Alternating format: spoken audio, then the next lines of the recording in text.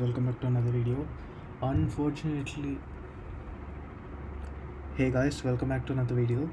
I just finished a 2.5 hour session with one of my students teaching some of the basics and advanced concepts of pandas, but my laptop didn't record it properly. So here I am trying to record the whole session from scratch, but this time without the student. So let's get started. So first things first, import pandas as PD.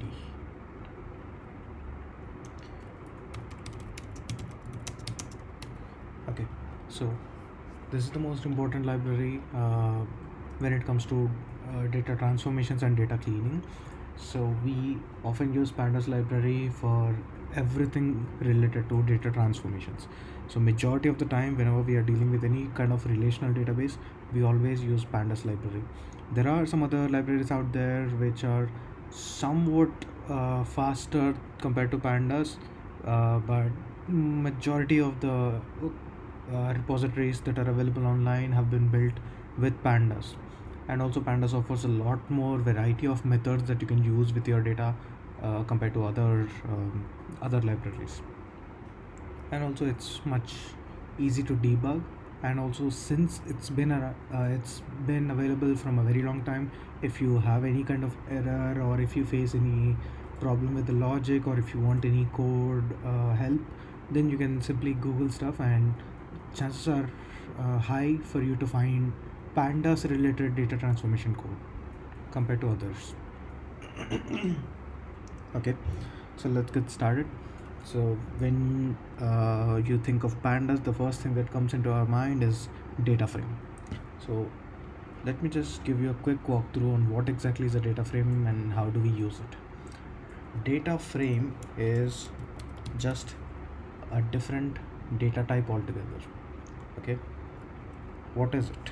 It is made up of series.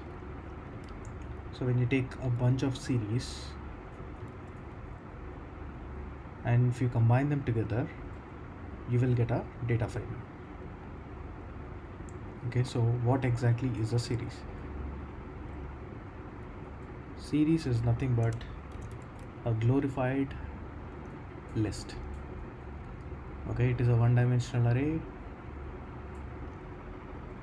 created by pandas. Okay, so from list you can get series, from series you will get a data frame. Let's say I will create a list here. Okay, this is a very simple list. Let's print it. Okay, we have this as a simple Python list. Let's create a series out of it.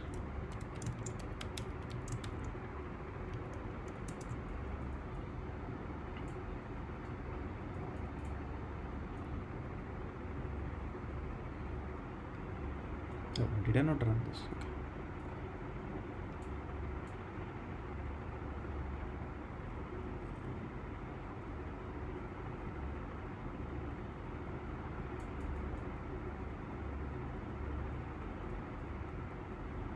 Okay, so this is a series. Now right off the back you can see the difference here. First thing is, this is a list and it does not have any indexing, although you can still use something like ARR of 0 or ARR of 3 to access a particular element. Yeah, so you will be able to use this sort of indexing here, but you can't explicitly see the indexing here. But for a series data type, whenever you print it, you can see that there is a index. Okay, so here let's take a different array.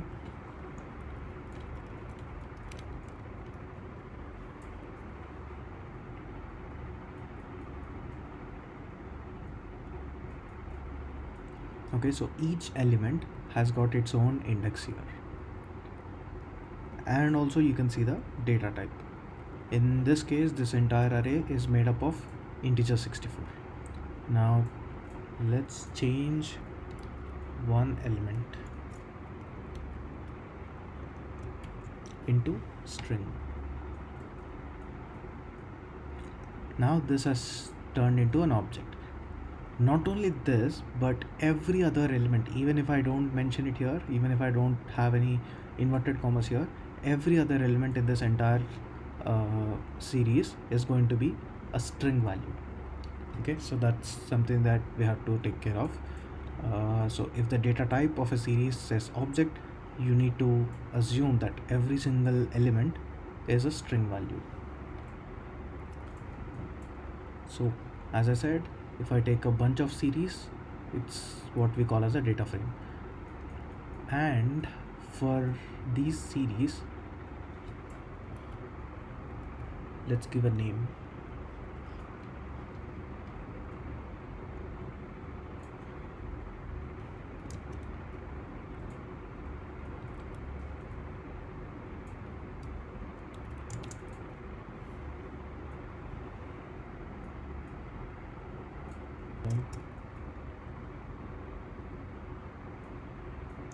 Or let's give it as call1.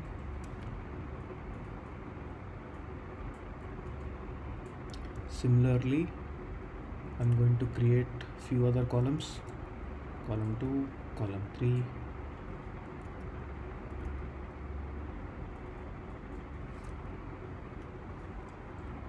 So if I take all of these different series, I can create a data frame. But this is a different approach from what we usually follow in data science, or in data cleaning, I should say. So here I'm defining the column names manually, but this is not so easy whenever we are dealing with huge amounts of data.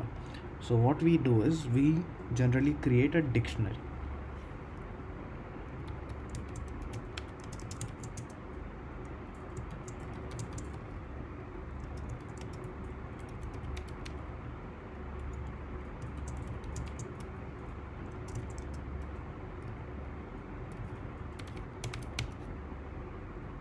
One, two, three, four, five, comma.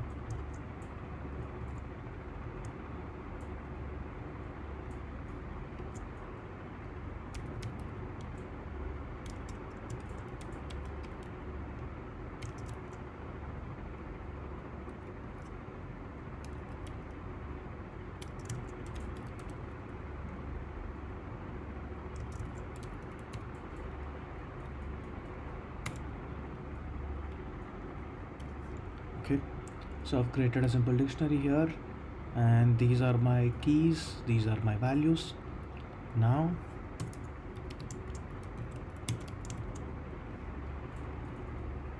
D and F both should be capital letters, by the way.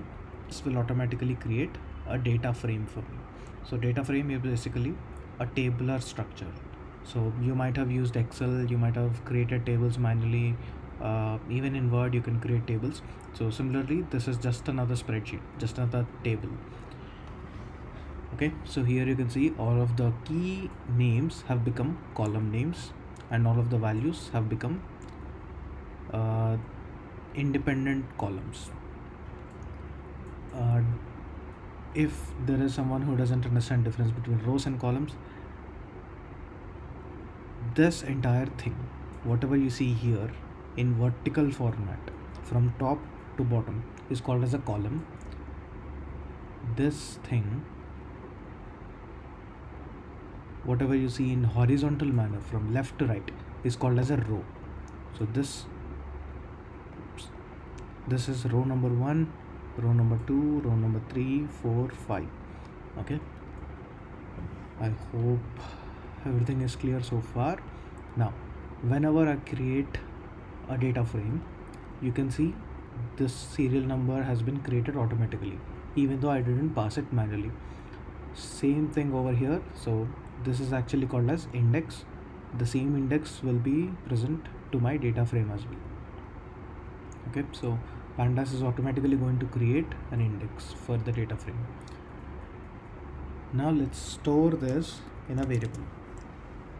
I'm using the variable name as df. This is actually a very common practice. So you can go on to GitHub or Stack Overflow. You'll find number of examples where people use df as the default, like the standard variable name for data frames. sorry. Okay, since we have df here, let us see what else we can do with this data frame. So what is a data frame? Data frame is another data type. Okay, so this is a data type, list is also a data type, series is also data type. So whenever we say that something is a data type, it should have certain unique properties, certain unique methods that you can use. So in our case, if I have a list, I can use list dot append. If I have a string, I can use string dot strip or string dot replace. If I have any other data type, I'll have n number of methods to use with that. Similarly, for a data frame, we have so many different methods. One common method is head. One very famous method is dot head. So whenever I use dot head, I'll get the first 5 elements printed. Okay, so this will give me the first 5 elements. I'll say df1 is equal to this thing.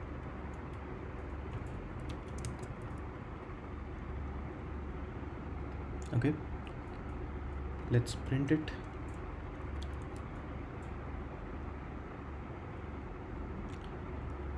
Okay, so printing the data frame will result to something like this. Here you can obviously see that there is a slight difference in appearance. Here it looks much more organized, and you can see that alternative rows have a blackish background, but here you don't find anything. The font is also a little different, and the column names are bold here but nothing here. So there is some difference in terms of appearance. That is because here I am not using print function, but here I'm using print function.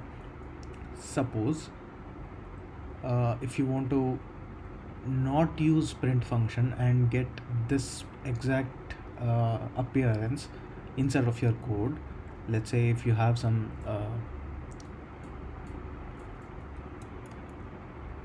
additional code here.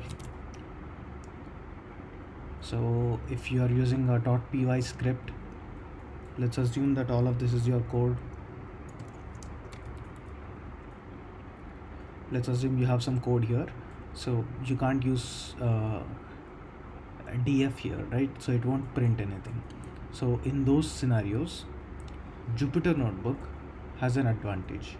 Instead of print, I can use a function called display. So this is something that you'll find only on Jupyter Notebook. If I run this, here you can see display is giving me the exact same thing. If I don't add anything here, by default Jupyter Notebook is going to use the display function. That is the reason why you will see everything in this particular format. But if I do use print, then it's going to be just plain old Python print.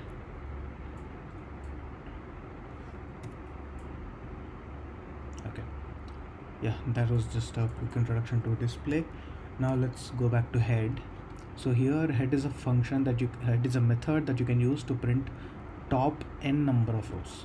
By default this is going to take 5 as a value. If you don't pass anything, it's going to take 5 and it will print you the first 5 rows.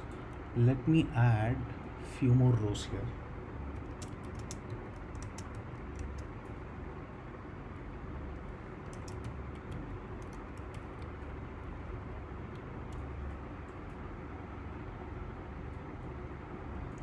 Nine, 1, 2, 3, 4, 5, 6, 7, 8, 9. 1, 2, 3, 4, 5. Let's add a few more.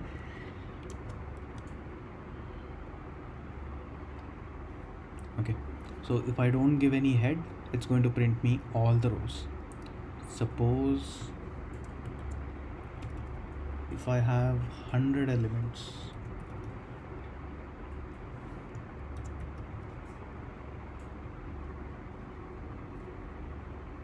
it will show it to you like this. Okay, so from the index here you can see there are 900 rows and 3 columns, and it will show you the top 5 and the last 5 here, and everything in between will be displayed by a dot dot dot. for now I'm going to just remove that part. Okay, or actually, let's keep it. So this is the def. Now if I give def.head, by default it's going to take 5, but for now I'm going to give 7. Dot head of 7 will give you the first 7 rows. Okay, similarly I can use dot tail. This will give me the last 7 rows. Okay, and also there is one more important method that you should be aware of, which is called shape. So this is not actually a method, this is a property. It's an attribute, we call it as attribute. That's why we don't have to pass any parenthesis here, but df.shape will give you number of rows and number of columns in a tuple.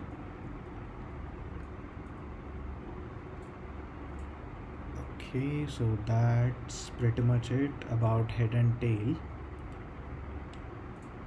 Okay.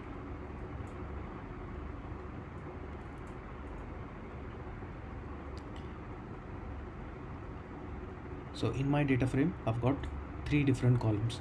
Now let's try to access only one particular column. I want to get only this entire column as a series. So as we know, data frame is made up of series. So if I want to separate any one particular series and then do operations on that series, I can simply give the name of the column here. So this is the syntax, just put a square bracket and then pass your column name. So that should give you a series, and here you can see this is the name of the series, this is the length of the series, and data type is object. If I go into a different column, this is integer 64. Okay, so here we've got this column. There is a different way of accessing it.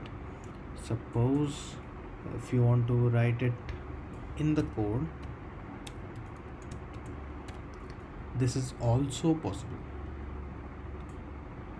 It will give you the exact same result, but it's never ever recommended to write like this.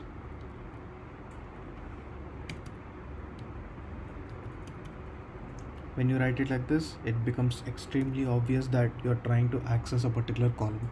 But when you write it like this, there could be a misconfusion between method names and column names. So over here I'm using col_3. It's quite obvious that this is a column name, but if you have some other column name which could be very similarly which could sound very similar to a method, then it's going to be very confusing for the readers. So it's always recommended to go with this approach, this syntax. Okay, so right now we are able to access one column, but if you want to access multiple columns, then instead of passing a string value here, you are going to pass a list. Okay, instead of passing a string, you'll pass a list. This will give you not a series but a data frame, but this time you have only the column that you have mentioned in your list. Since this is a list, I can give as many columns as I want, and also the order is going to be whatever I define here. So if you observe, the original data frame had column 1 at the beginning and column 3 at the end, but here, since I've given it in this order, my data frame will be in this order.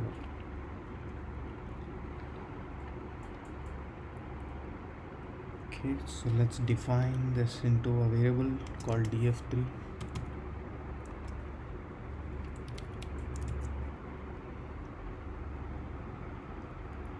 For now, I'm just going to remove this column. Let's use only these two. Okay, so we've got both of these.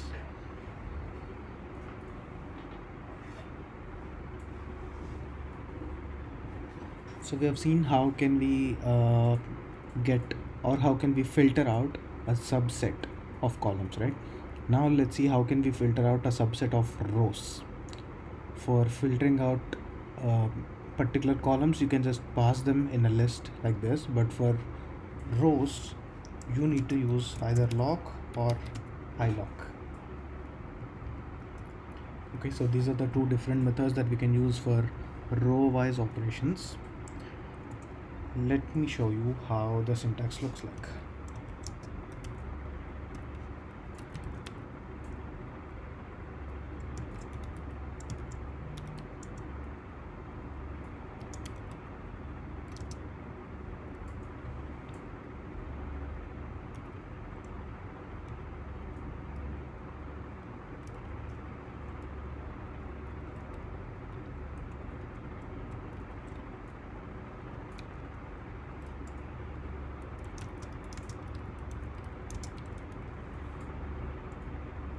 Okay, so this is the syntax for lock. ilock uses an exact same syntax. The only difference is, well, the I part. So I here stands for index. So instead of giving column name, I'll give column index, which means this will take numbers, this will take names. Okay, so let's use it. I'm gonna use this data frame df3, and it has two columns, right? So let me, or I'll just use the same thing. I'll use df to get both of these columns one after the other. df from 0th row till 900 row, I want column 3.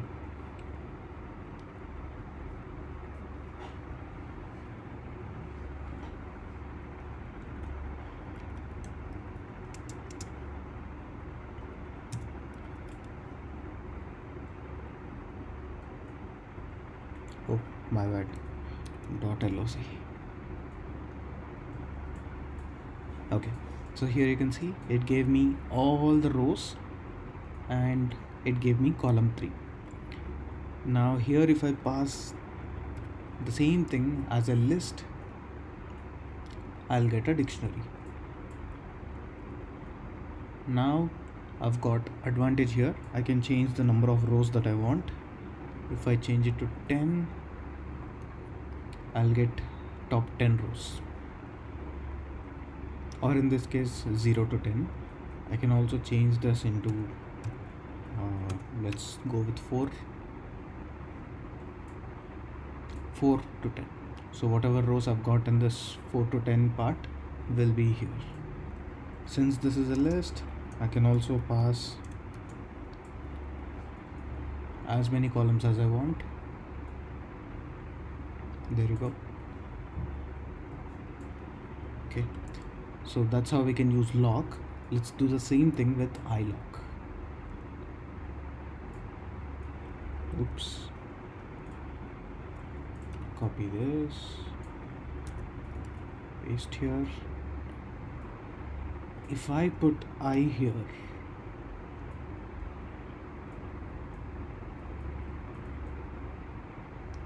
you got an index error. ilock requires numeric indexes, but instead we gave it this particular value. So this is unable to identify the indexes, and it will throw you an index error. To fix this, simply go with 2 and 0, because remember this is index always starts from 0. So my first column will be 0, second column will be 1, third column will be 2. If I run this, you can see the exact same output.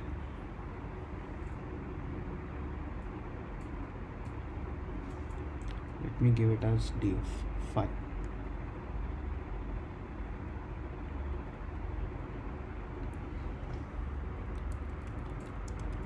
df4, df5.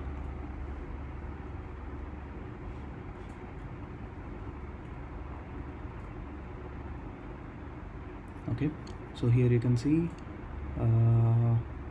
4 to 10, 4 to 0.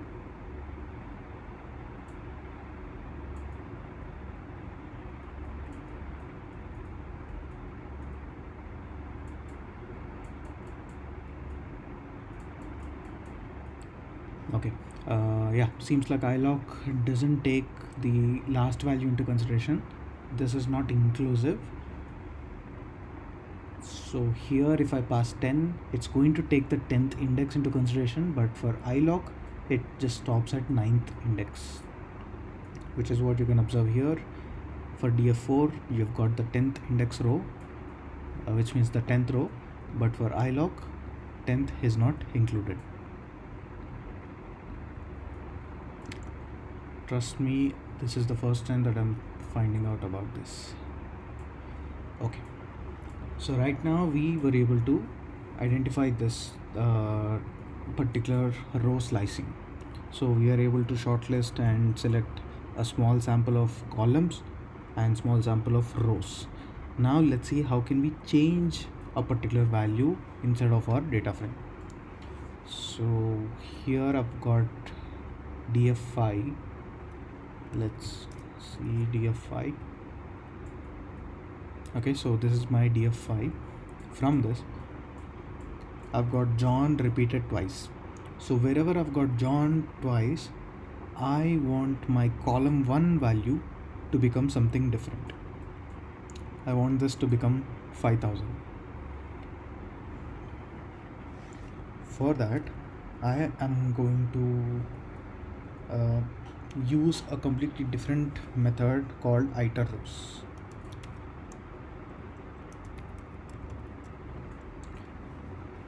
Okay, let's take a look at what is iter rows. So iter rows is a generator object. So since this is used for iteration, let's use it in a for loop.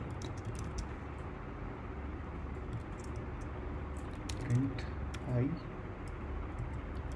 print type of I, print length of I.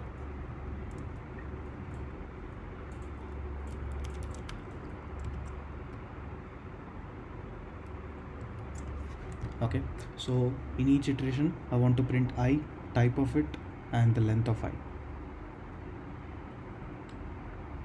Okay, so here you can see in every iteration we got this entire value as I, and it is a tuple. Obviously you've got your round brackets.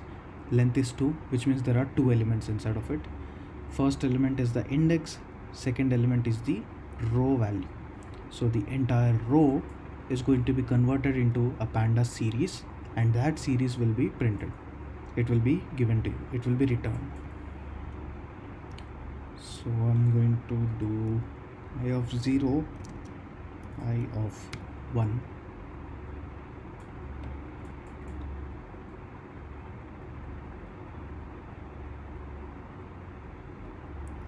Okay, it's the same thing.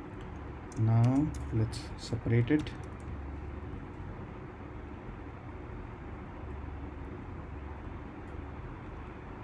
Let me use df5. It's taking 13 seconds. See, that is quick. Okay, so 4 is my index. 4 is my index. Column 3, column 1, column 3 and column 1, td5, td5. This entire thing is a Pandas series. You can see the index, name, data type and everything, and it is a tuple and the length is 2, so I'm going to get rid of this part. So what I'll do is index comma row is equal to I of 0 comma I of 1.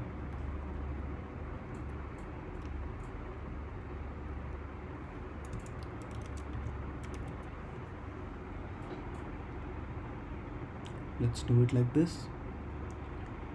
Okay, so I'm getting my row here. If I go all the way back to the very beginning, here I've shown you how to use pt.series to create a series, right? Now let's take any one of these series.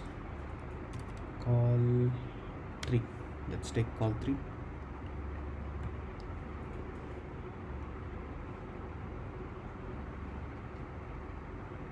Okay, call 3 is a series. Now I will use the index. Let's go with what should we go? Let's go with 2. I'll use the index to access the required element.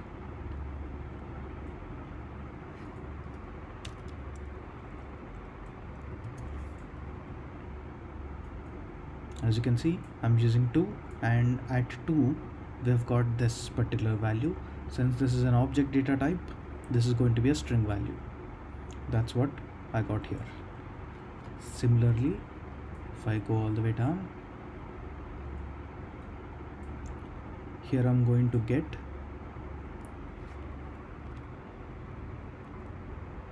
call 3. This is going to print me all the names. Okay, now what I'm going to do is I'll write an if condition. If this is equal to John,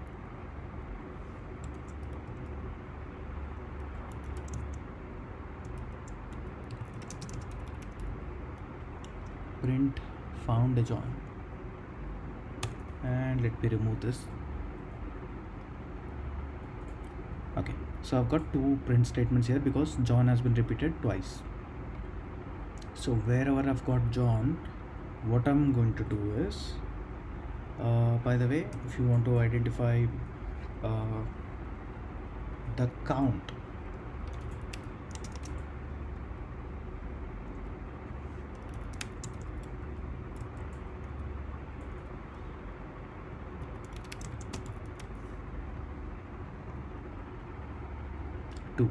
right? So this is one way of doing it, but instead of writing this whole bunch of code, you can simply use df5 dot count. Oh, sorry, df5 call 3 dot count John.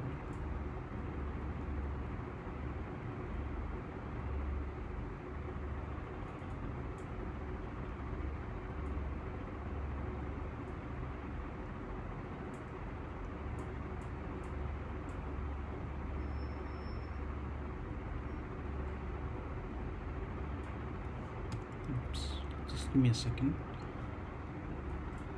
Yeah, value counts. This is going to be a series again. Now I'll use John here. That will give me 2. I can also use any other name. You'll get it in a matter of seconds. Okay, so this is an optimal way of finding out the count of each value. Let's leave that there. Instead of doing this, let's stick to the original question. I want to change column 1 value into 5000, right? So in my third column, change the value to 5000 in call 1. To do this, I will simply use df.lock. I'll pass the index here. I don't have to give any slicing. If I go back, df5.lock, let's take any index. Let's go with 6. Let's take all the columns, whatever are present. So here you can see I've got, okay, I got it like this. Let's give it as call 3 call 1. I'm passing both of the columns. Okay, so here this is returning me this one particular with this one particular row. So if I change it here, okay, 6 is Steve, right? I'll change this into dt dot series of, I need to pass two values, one for this, one for this, and also the data type should also match. So Steve is inside of column 3, which is an object data type. Name is inside of 7 is inside of column 1, which is an integer data type. You will not find that information here, but yeah, it's important to note that point. If not, you'll just go through an error. Let me show you. That's weird. Oh yeah, automatically Pandas is going to convert that into an integer, into a string value. So let me go into df5.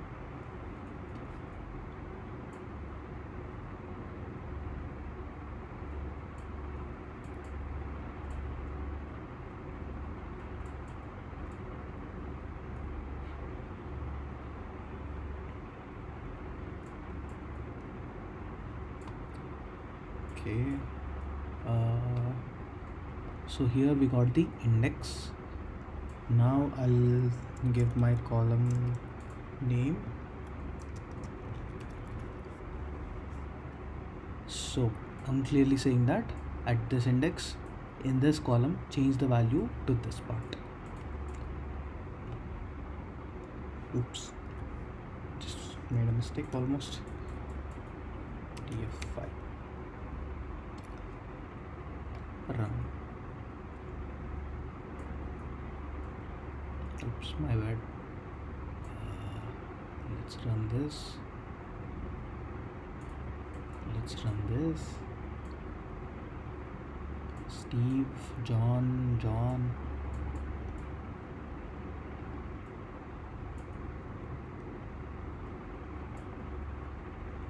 Here you can see wherever we've got John, the value has changed into 5000.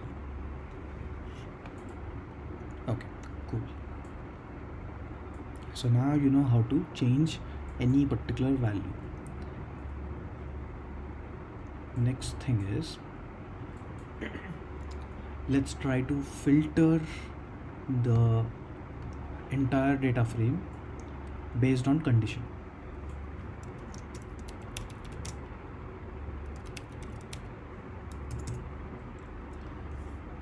Okay, so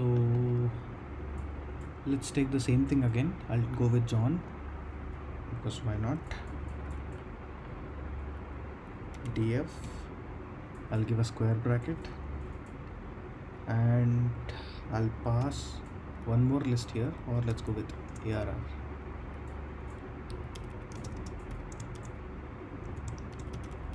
False, true, false, true. So 0, 1, 0 and 1, 2, 3, 4, 5, 2, 3, 4, 5. So wherever I've got John, I've passed true value in that position.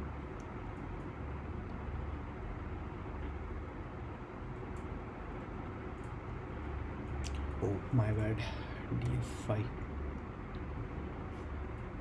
Okay, so here you can see it automatically filtered my data set and it gave me only these particular rows. But there is a proper way to do that. This is the most ugliest way to filter a data frame. So let's see how to do this. Here I'll say df of call, what is it, 3 equal to John.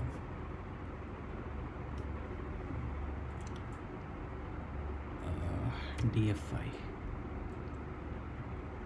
Okay, so df5 is checking if each row is matching with this value, and it is giving me a pandas.series of boolean values. Here I'm using a list, here I've got a series. I can use any one of them. So let's use this. So ARR equal to this whole thing, df of ARR. By the way, ARR stands for array.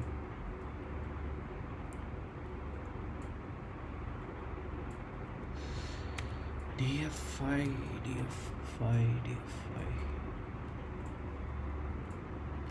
Okay, so we are able to get the exact same result here as well. I can also pass the same thing directly inside. I don't need a different variable for filtering.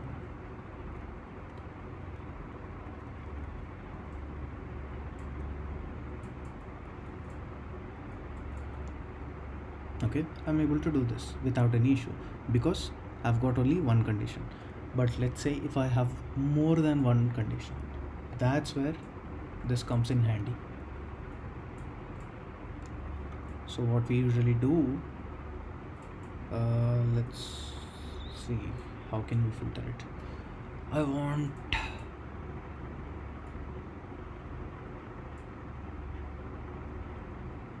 Actually, let's go with a different one.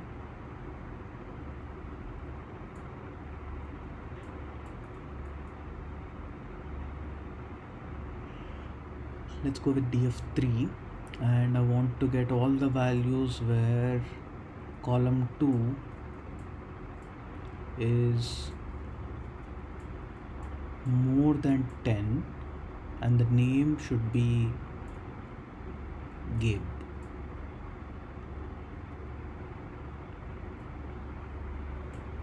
Okay, let's rewrite the whole thing.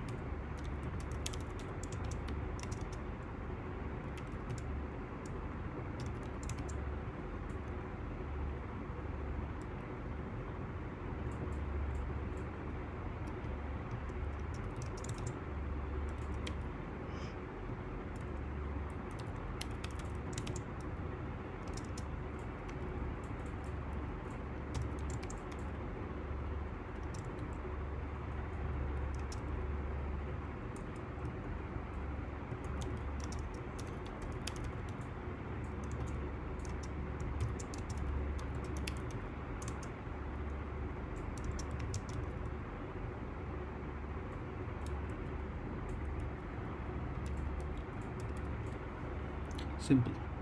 You can also write the entire thing in just one line, but it's easy for us to understand if I break it down like this. Okay, so this gave me the entire subset. I'm able to filter with multiple conditions. Let's write the same thing in just one line.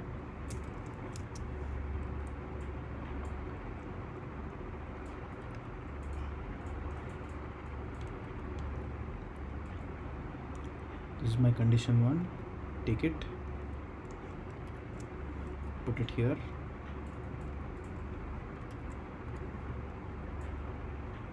This is my condition 2. Take it from here, put it here.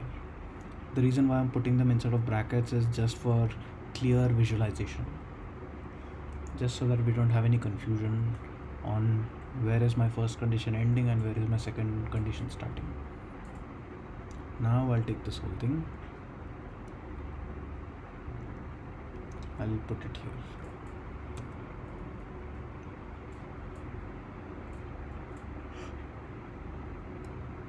There you go. I still got the exact same result. 200 rows, 3 columns. Oh, my bad again.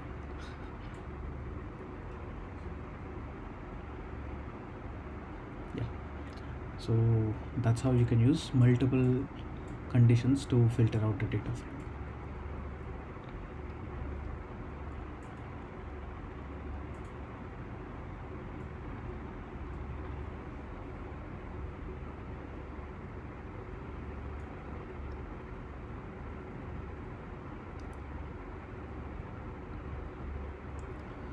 Let's come here, and if I take df5,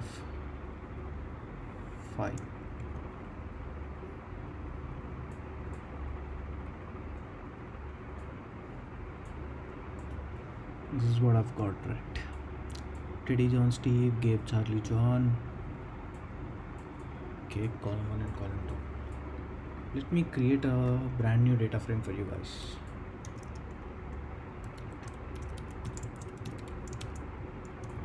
I'm not going to waste another variable again, so I'll just create a dictionary inside of the definition itself.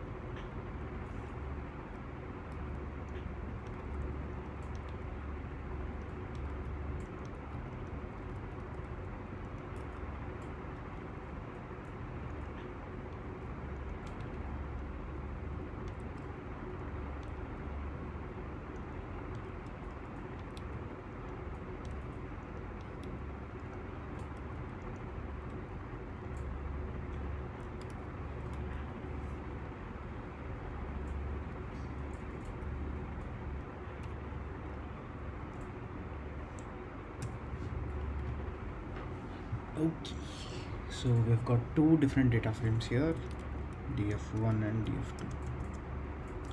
Let's check them out.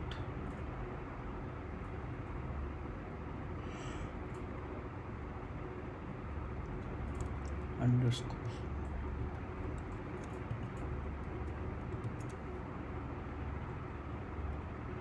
Okay, it's giving me as a tuple. Let's use display here.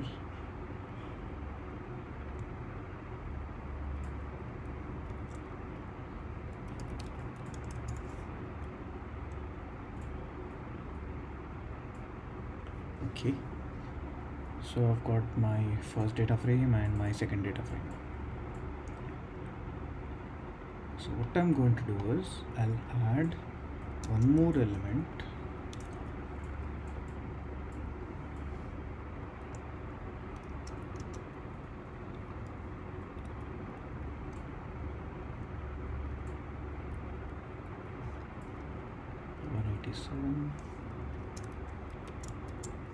ID1 because same name. Run this. Okay, so here you can see there are two different rows with the same ID but different age. Let's suppose I want to remove my duplicates.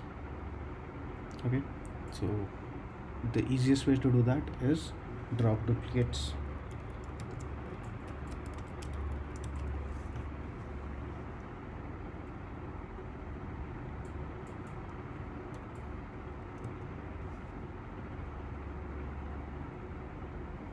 Okay, so I've used drop duplicates, but I still have the same exact rows. It's the exact same data frame without any change. That is because even though the name is exactly the same, ID is the same, age is totally different. So here what I'm going to do is I'll use a parameter called subset. I'll pass name, ID. So I'm explicitly telling my I'm telling my pandas to make use of only these two columns while checking for duplicates.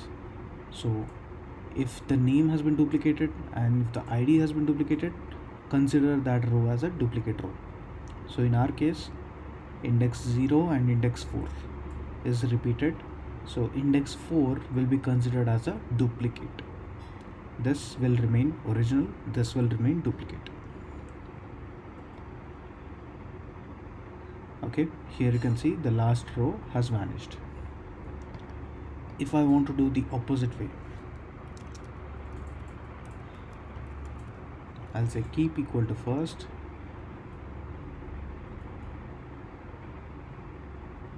okay, this will keep the first row and it will drop the last row. So if I don't pass anything, it will take first as the default value, but if I say keep equal to last, it will keep the last row and it will drop the first row. So here you can see index 0 has been dropped. So this will be considered as original and 0 will be considered as duplicate if I use keep equal to last. Okay, so that is how we can use drop duplicates. Here you can see I've dropped the duplicate, but if I print df1, if I print df1 again, nothing has changed. I still have the same duplicate row. Why is that? That is because whatever operations I've done here are not being assigned to the original variable. So my original variable will not be affected at all. So how can I deal with this? Well, df3 equal to this.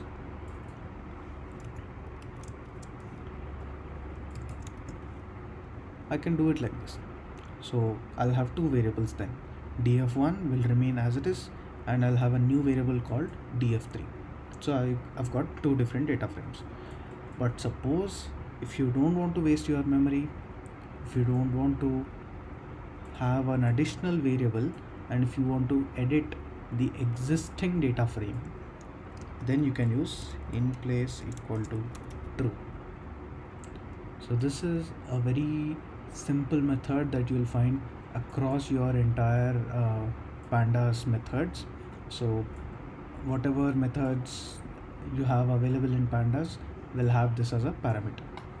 So if I use in place equal to true, this is not going to return anything. Okay, this will just do the operation in the backend. The original data frame will be modified and nothing will be returned. Let's see. Okay, if I run this back, here you can see the first row has been dropped. There are no duplicates here. Okay, so that is how in place equal to true works. Now what I'm going to do is I'll change the order of this data frame with respect to age. So I'll say df1 dot sort values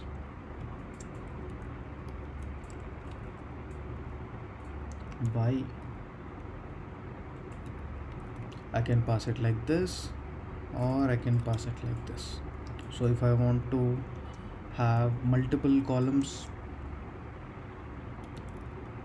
if I want to sort it by multiple values, then I can do it like this, but for now we have only age, so let's go with age. If I run this, so values plural. So here you can see the data frame got sorted. If I go back and print df_1,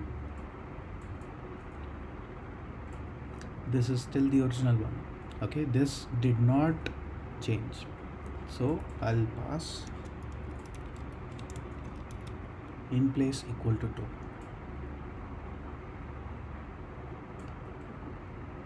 There you go. Now the original data frame itself got modified. you might have observed here, when I sort my index, when I sort my data frame, my index values are messed up. So right now this is not starting from 0 and it is not in ascending order. So what I'm going to do is, I'll simply say new index equal to comma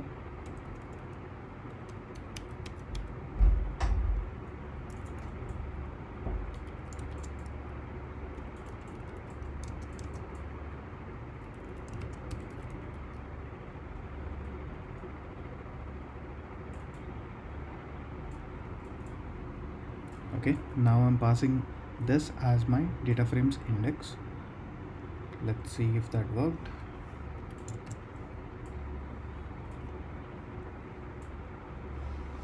Okay, so here you can see it has been changed. Let's change it to something else. 10, 11, 12, 13.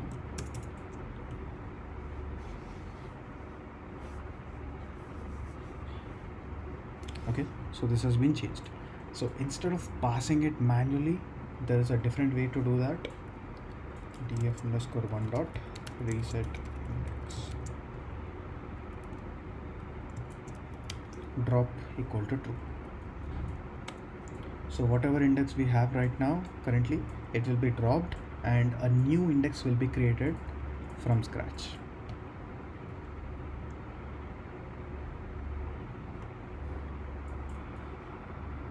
Where is it? Yeah, so reset index drop equal to true. It has changed the index. Same thing, the original data frame will not be affected. Here you can see it is still 10, 11, 12, 13. So I'll use in place equal to true.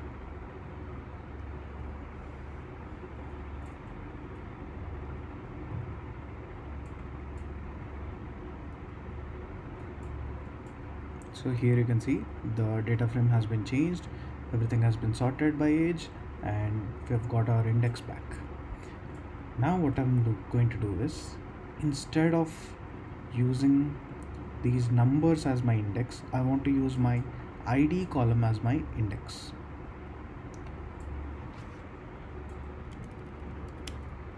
So if I do df of ID, df1, right? df1. So if I do df1 of ID, I've got my series here. So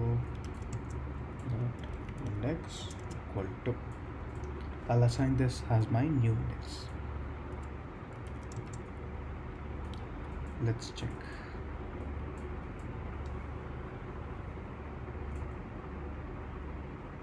Okay, so here you can see my index has been changed, and over here I've got ID as the name of my index, and these are the indexes.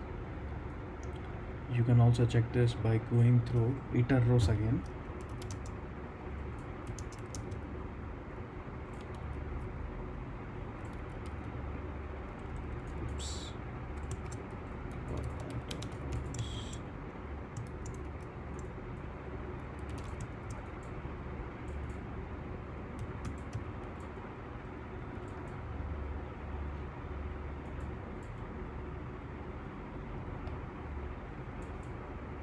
So here you can see these are my new indexes or indices or indi. You get the idea. Okay, and again my rows are getting printed as usual. Nothing has changed here. Let me delete this. If I want to reset everything, if I want to go back to the original form, I'll simply use 1 dot reset index.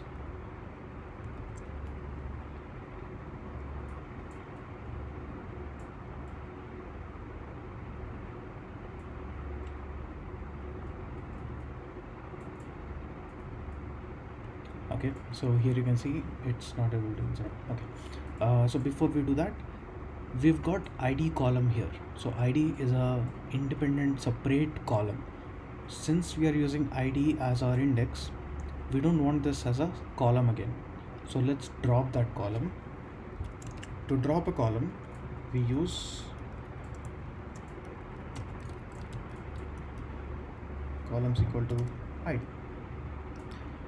You can also do it like this, or you can get rid of the list part and you can pass a simple string as well. But if you want to drop multiple columns, you need to pass it as a list. Okay, it has dropped, but this did not affect my original data frame, so I'll use in place equal to true, and I'll use df underscore 1. There you go. Now my original data frame has been modified.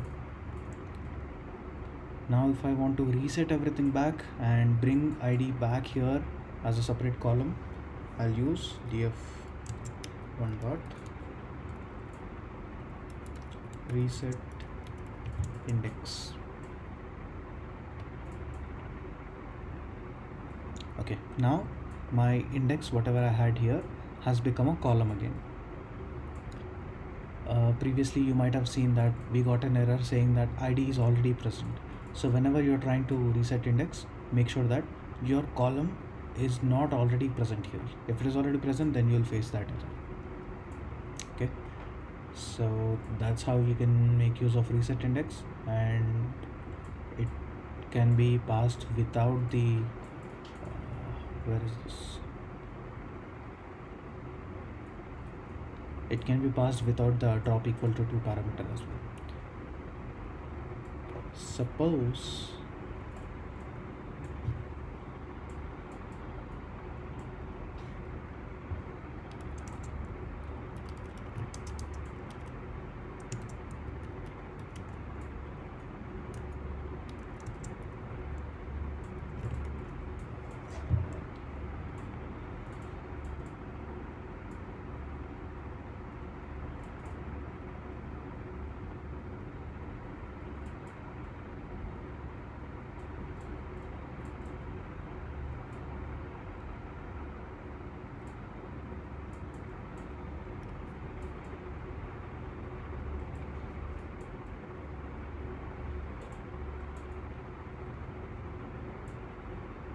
okay, now for I in df dot iter rows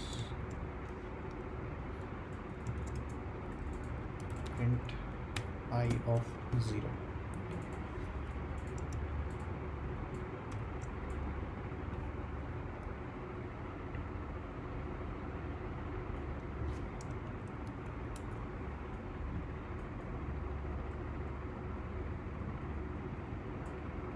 Okay, the original data frame has not been changed yet, so replace equal to true. Run this. Now run this part.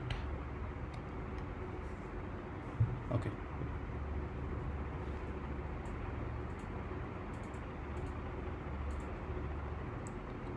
Cool. So that is pretty much it about reset index. What was I going to show you guys?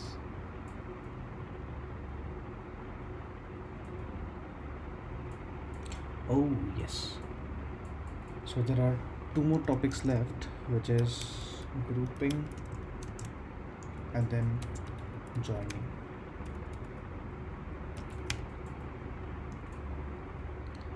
So under grouping, we have a group by function.